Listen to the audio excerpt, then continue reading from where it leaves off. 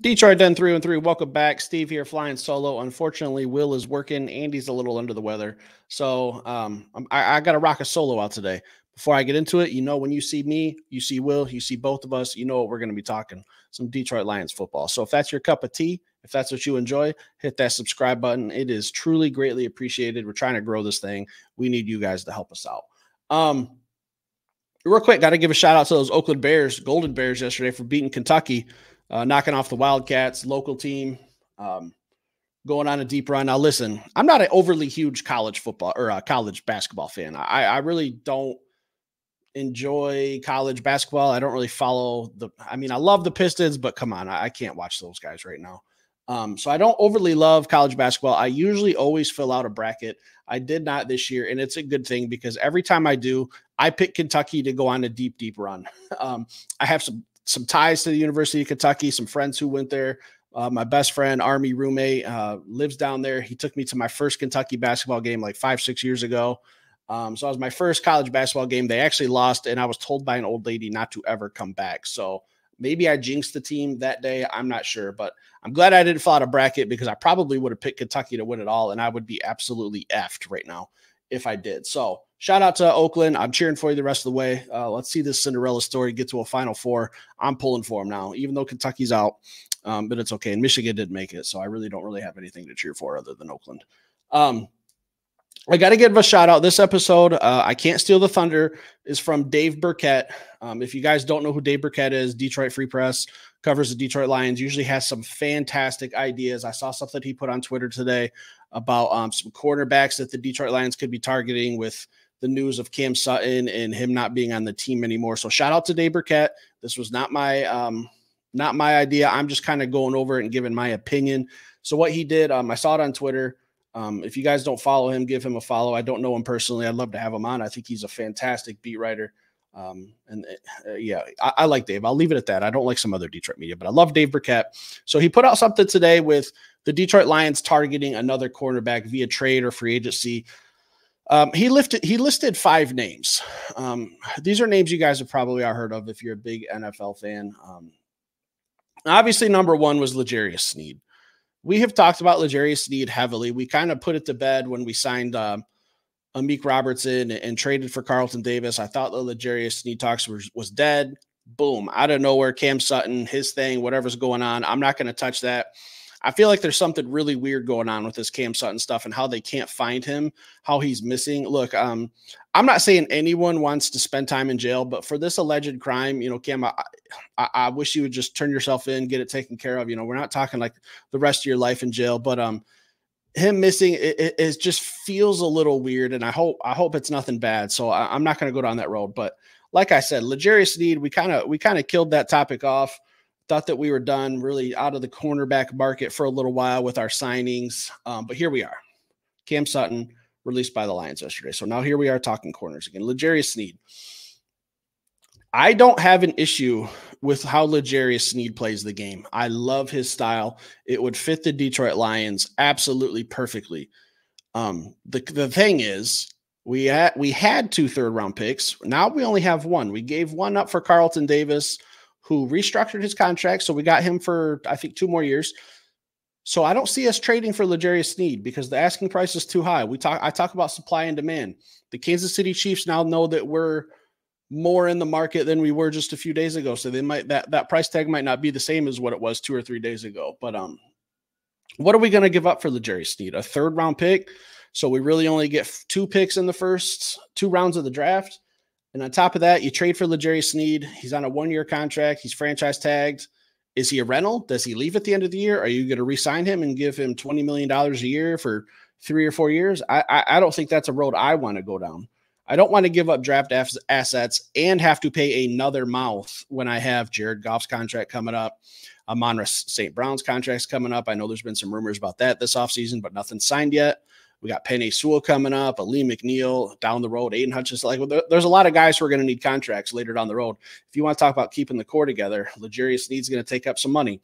He's going to cost a draft pick. He's going to cost you at least $20 million a year, at least minimum. That's probably rock bottom price for L'Jarius Sneed is $20 million. I think with the franchise tag, he's making just over 19. So he's going to want a long-term deal. He's going to want to be taken care of for the next three, maybe 4 years. So you guys, I love L'Jarius Sneed. It's nothing about him being as a player. It's purely from an aspect of the future. Do you want to give up a draft asset and on top of that have to pay him when there's plenty of other people who are going to need contracts coming up? For me, I'm out. If he were a pure free agent, I would be giving him a open check. Obviously, we've signed some other people. So if this were like day one of free agency and he were truly a free agent, we'd be in a different ballpark. But with our signings, I'm content with our secondary. I do think we need some depth. That's kind of why I'm talking about this.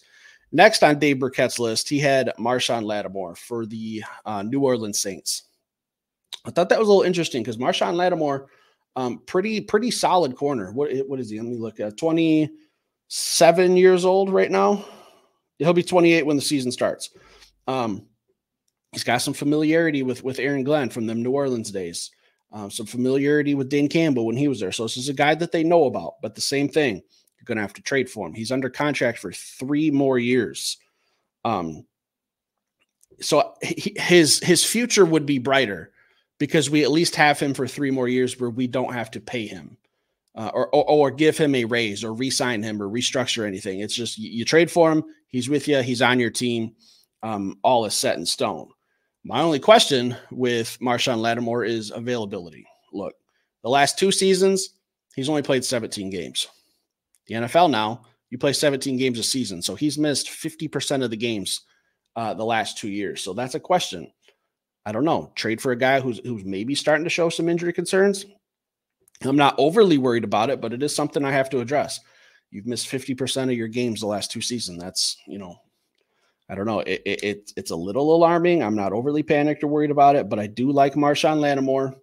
I think he would be a phenomenal fit. I think him and Carlton Davis, those would be 2 phenomenal corners to have on the outside. You throw in Amik Robertson for some depth, some nickel, some matchups here and there. You still got Brian Branch. Like our secondary would be more than fine. Question is, this is for you guys. This is questions for you guys. Would you be willing to trade for him? What would you have to give up? Leave it in the comments. Next, the next 3 names are all kind of free agents, so no more trades.